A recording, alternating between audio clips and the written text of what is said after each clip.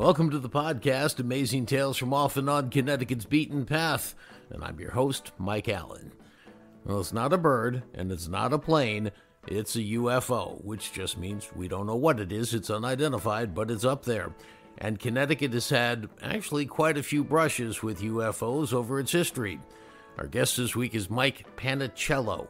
He's State Director of Connecticut MUFON, which is the Mutual UFO Network. They're the group that monitors all the UFO sightings across the country. Well, we're going to hear from him in just a moment. Now, this week's trivia question: what important industry did Plymouth, Connecticut and Plymouth Hollow, Connecticut play host to during the state's early industrial development? We'll stick around after the main program. We'll have the answer to that question, because then you'll know the topic for next week's show. Amazing Tales from Off and On Connecticut's Beaten Path is brought to you by our sponsor, Yale New Haven Health. Yale New Haven Hospital was the very first hospital in Connecticut. They opened their doors 200 years ago and later introduced the entire country to the use of penicillin and chemotherapy. Today, some of the brightest minds in medicine choose to work there, and it's the primary teaching hospital for the prestigious Yale School of Medicine. For more information, log on to ynhhs.org. That's ynhhs.org. Well, maybe you've seen one, a UFO, or maybe you've even been abducted by aliens. Some people claim they have. Well, it still sounds a little bit outside the norm, and those who say they've seen UFOs or had encounters with them are not always held yet in the highest esteem. But it's a lot better today for those individuals than it was in the recent past. And you can thank a new openness to this topic by the government and even in the halls of academia. It makes the topic overall less taboo. But you can especially thank, from 2017, an article in the New York Times. The Times investigated this little-noticed part of the Defense Department budget known as the Advanced Aerospace Threat Identification Program. Well, essentially what the Times reported was that $100 million has been spent in this century to look for UFOs, but nobody in the general public was aware of it. The Times report, of course, then called for more releasing of information by the general public. And yes, during COVID, the military released an audio tape of some of its top Navy pilots who actually saw a UFO. They looked out their window, they got it on radar, this white disc off their right wing, moving too quickly and in erratic directions in ways that at least our current understanding of physics says should not be possible. And it turns out we've learned that there's a pattern that shows that UFOs seem to hover around nuclear power plants and nuclear weapons facilities like Air Force bases. It's a pattern that has not gone unnoticed. Well, it's an intriguing topic and one we're going to discuss today with Mike Panicello. Mike is the State Director of the Connecticut Chapter of MUFON, the Mutual UFO Network. It's the largest group of persons in the country that track reports of unidentified flying objects, and each of the 50 states has its own chapter. I remember growing up when people used to say they saw a UFO, and people kind of ostracized them. Now, fast forward, and Gallup did a poll, I don't know exactly how long ago, but a couple of years ago, that 16% of the respondents said they absolutely had seen a UFO, and almost 70% said they believe that the government isn't telling us the whole truth. So this is out of the closet, and for a guy like you who runs Connecticut MUFON, that must make you pretty happy. Yeah, this is great. This is fantastic, because a lot of the people in this field of ufology, they've been involved with it all their life. And they were in that group of people who were ostracized and laughed at and considered the crazy people with tinfoil hats. You were never taken seriously, no matter how well you did research, no matter how many documents you could pull with FOIA requests or by interviewing people. No one would ever listen. No one would ever take you seriously. And that was pervasive for so long. And then it all changed in December of 2017 when that New York Times article came out talking about the government's involvement in investigating UFOs. And you no longer were the crazy person with the tinfoil hat. I think a lot of people do have that curiosity of what's in our skies and are we alone in the universe? But they were always afraid prior to that to mention anything. You referenced something important, which was the Freedom of Information Act. And that really helped the cause, didn't it? Because you could actually demand, or at least try to demand, to see some of these files. Yeah, it really has. You're not going to get in a FOIA request a smoking gun. Your first FOIA request, 90% of it will probably be redacted if it's something that's with the Pentagon. You're not going to find that document that says a UFO has landed on the White House. What you're going to find with these FOIA requests is the little tidbits, the little nuggets, a sentence here, a sentence there. Each time you do a request, you get a little piece of the puzzle until eventually you get the entire puzzle together and you see what the picture is. Charles Holt, who was the deputy base commander in Bentwaters out in England, December of 1980, he saw, and his base saw, like some of his men, a UFO. It was over a 3-day period. He wrote a report to European Command, and that actually came out in a FOIA request. Now, when you go back, and let's take sort of the granddaddy of them all, which was the Roswell, New Mexico incident, which was July of, I think it was 1947. And, the claim was that a UFO crashed, that the government captured an alien, took them to Area 51. Later, within, I guess, a couple of days, they said, no, it was a weather balloon, and had a news conference showing these supposed remnants of a weather balloon. And people who disagreed with that were called crazy. What have we learned and pieced together and connected the dots on that particular incident? What's your opinion on that based on what you've seen and read as close to this topic as you are? There's some really good researchers out there that have done a lot of firsthand work interviewing the witnesses that were at Roswell. They've interviewed not only the people that were actually there, but they also interviewed their children. And the basic narrative is this: everyone agrees that something crashed that day, something that the military was very interested in outside of the Roswell airfield. Jesse Marcel went out there, he collected debris, he brought it back to his house, he told his son, and he said, confirmed what his father has said, that there's something out there that's otherworldly. He talks about like the memory metal that you can take in your hand and crunch it up, and then it pops back to its original shape once you let go of it in your hand. The consensus is after that material was first taken down to Texas and later to Wright-Patterson Air Force Base. And Wright-Patterson Air Force Base was involved with a lot of the reverse engineering during World War II, like with Japanese aircraft. So it would make sense at the time, if you have this object that you don't know what it is, you send it to a place that is responsible for reverse engineering it to figure out what this is. How do you use it? After that, the story, in my opinion, goes a little murky. Some researchers have said that the material stays at Wright-Patterson, meaning it's still there now. Others say it's been moved to Area 51. The other thing that's a little questionable on my end is the number of aliens that were found. The general consensus seems that some kind of life form was found. Some reports say that they were all dead. Some say 2 were dead, 1 was alive, and they captured it, so there might be a living alien. There was something that crashed, and it was all kept confidential.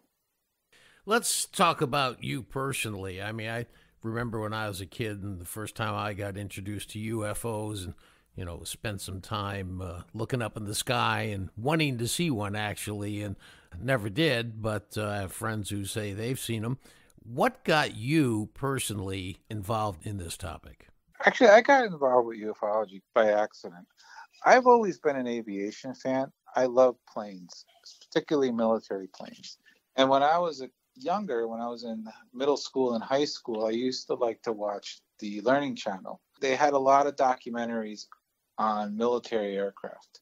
To make it more sensational, they would say, well, these aircraft are top secret aircraft because they've been reverse engineered with alien technology. And so that was my first introduction to ufology, was with these aircraft, because I'm like, well, what did they put in these things from these otherworldly craft? And so I started looking into that. And I've been hooked ever since. And I became a field investigator because I was looking for sources. I was actually researching the secret space program. I hit a wall. I didn't know where else to go for sources. And I remember on one of the documentaries I watched on the Learning Channel was a documentary with some MUFON experts.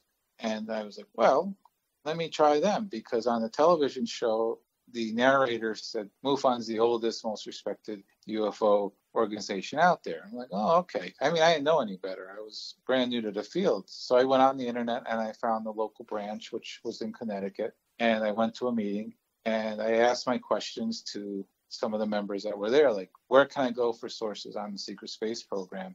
And they were just so helpful. They were so accommodating. They gave me all of these leads. And I found myself in awe of how nice they were, because I really was expecting what everyone has always said about ufologists, that they're crazy, that they're wearing a tinfoil hat. So when I actually met normal people that are just interested in the field, that come from very academic backgrounds, I got hooked. And then I joined, and then I figured, well, I'm in for a penny, I'm in for a pound. If something's going to happen in Connecticut, a field investigator would be the one that would see it. They're the ones that investigate the report. So that's why I became a field investigator. And then I became state director after that, because there was an opening and no one wanted to fill it. So I filled it. Let's talk about MUFON. All right, so this is the Mutual UFO Network. MUFON seems to have, I guess, 10,000 members nationwide, something like that. It's got the Connecticut Chapter. Tell us what happens in the Connecticut Chapter of MUFON. You have meetings, you have how many people, what do they do? Just tell us a little bit about Connecticut MUFON. I joined MUFON in 2012. I became the state director in 2013. When I joined MUFON, Connecticut just broke off and became its own independent chapter. Prior to that, New England MUFON existed, and New England MUFON was just that. It was one chapter comprising all of the states that were New England. We've grown exponentially. We pull around 50 to 60, depending on our speaker. Sometimes we have outings. So in the summer months, we have a group that goes up to Sheffield, Massachusetts. They go to the UFO park that was dedicated for Tom Reed's UFO sighting and abduction. That's really what Connecticut MUFON is on the chapter level and on the social level.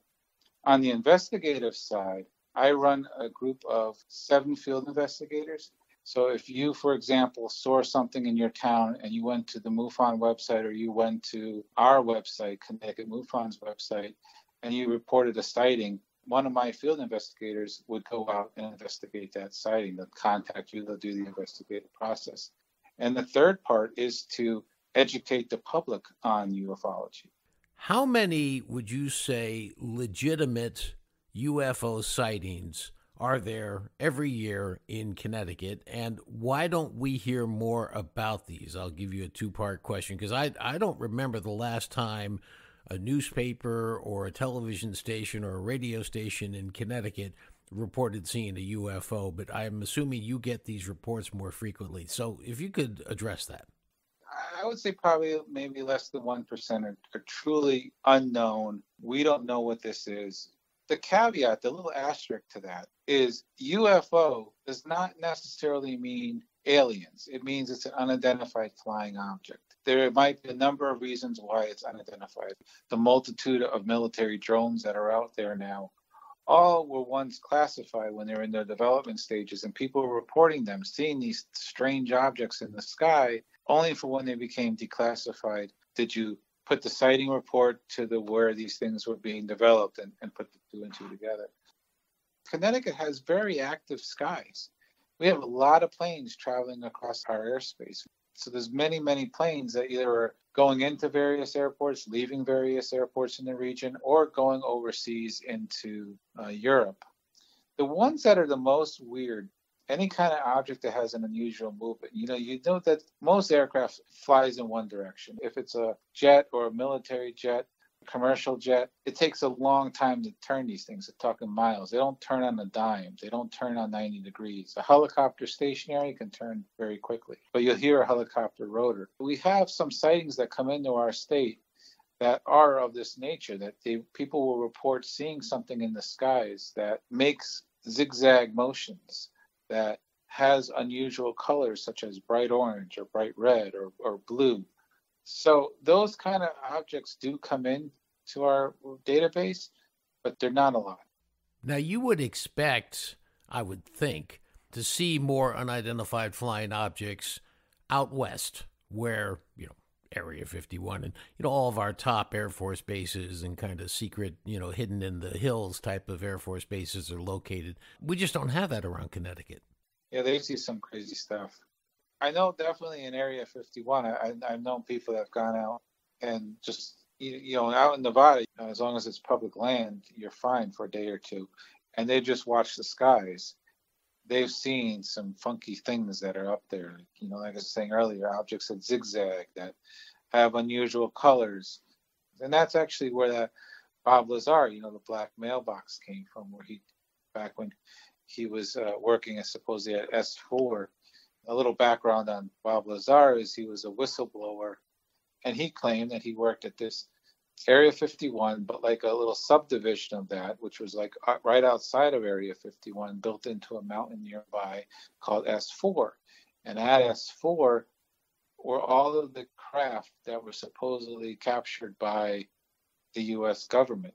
And one of the things he did when he was employed there is he would take his friends to a spot in the desert when he knew that they were testing these crafts, and he'd show them this craft. And that area there's a black mailbox there. And if you go on out to Area 51 now, you can see the black mailbox. It's not the original black mailbox. It's been stolen like 100 times. But they always replace it now because of the lore of it.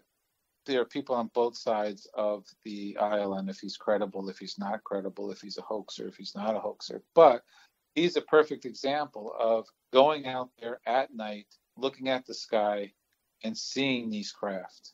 And like I said, I've known people that have done the same thing, and they've seen some very weird stuff.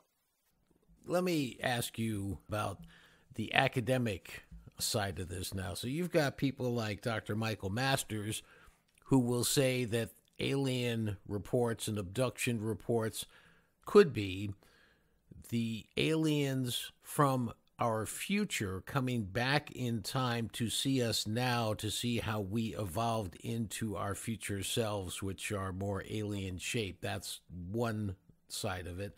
And then there's Avi Loeb at Harvard, who's saying, absolutely, there have been UFOs here, and we need to study this further scientifically. What has this done to your cause as the Connecticut MUFON director? Is this one of the reasons you think maybe, there's more attendance at meetings because people are starting to hear this from people like academics? There's a lot of power behind those three little letters after someone's name, the PhD. All of a sudden, you have that on your title, and people listen. Prior to 2017, academics wouldn't touch the topic of ufology with a 10-foot pole. Where you're seeing now after 2017 is a lot of tenured professors who are established in their fields now have the time. More importantly, they have the job security and the clout to pursue their interests.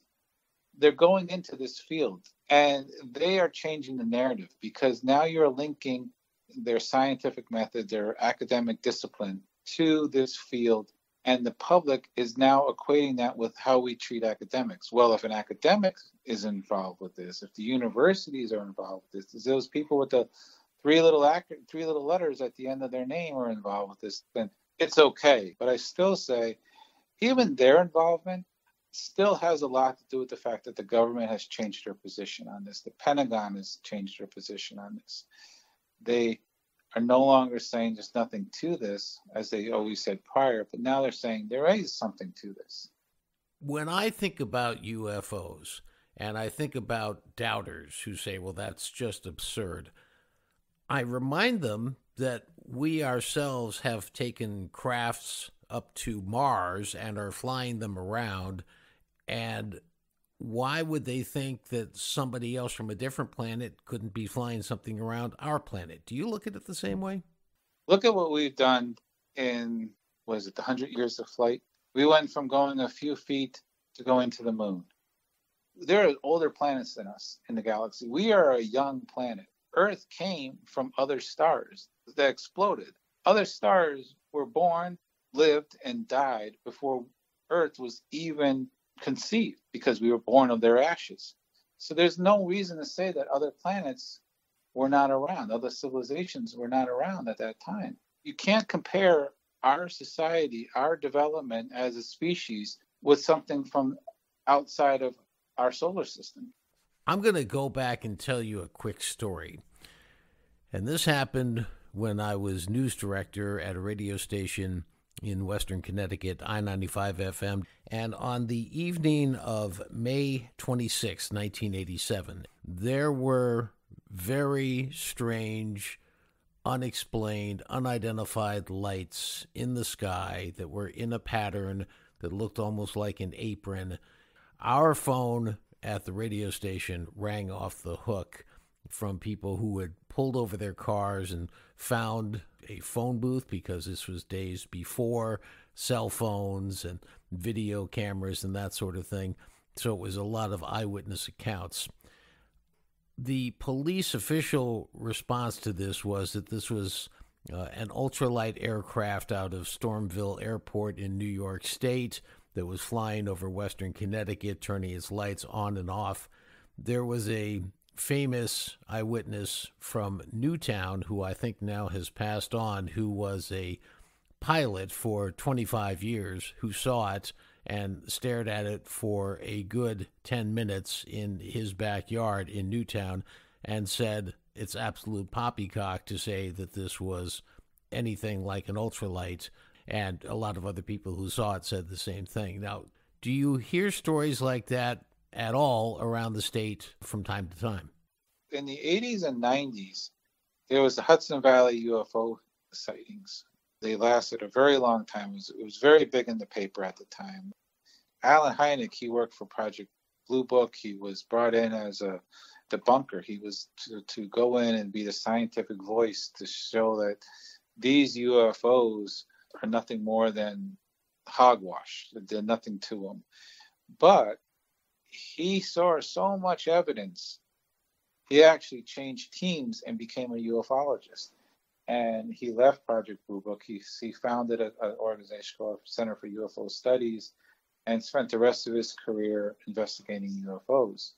So from like the 1980s to the 1990s, along the western part of the state, from Fairfield County up to Litchfield County, even into parts of Hartford County by like Avon and West Hartford, there was a lot of UFO sightings. To this day, I do not think there's ever been a conclusive answer as to what people were seeing. When you look at the data that you collect on behalf of Connecticut MUFON, is there any part of the state that gets more sightings than another? I have always found, when I look at the data, that the western part of the state gets a lot of the sightings.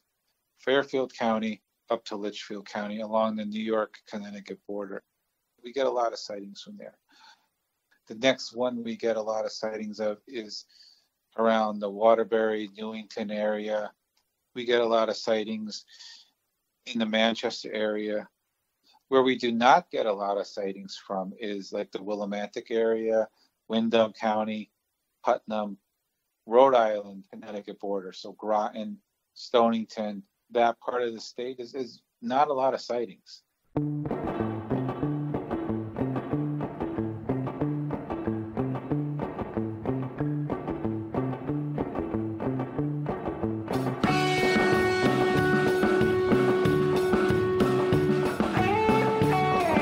That wraps up this episode of Amazing Tales from Off and On Connecticut's Beaten Path. Now, for the record, Mike Panicello says he has never seen a UFO himself. He did one night spot two triangular shapes in the sky, but his own investigation showed that instead of it being a UFO, it was a plane coming in for a landing at Bradley International Airport.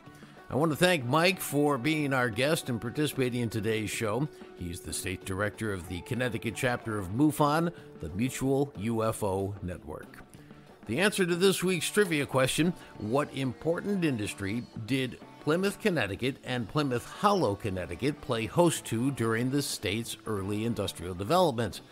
Well, that's where Eli Terry and Seth Thomas put Connecticut on the map as the clock-making capital of the United States in the 17 and 1800s. By the way, both those villages were renamed after them, and today we know them as Terryville and Thomaston. We'll hear more about that next week. Amazing Tales from Off and On Connecticut's Beaten Path is a production of True North Associates, LLC. This is Mike Allen. Be safe, and please stay healthy.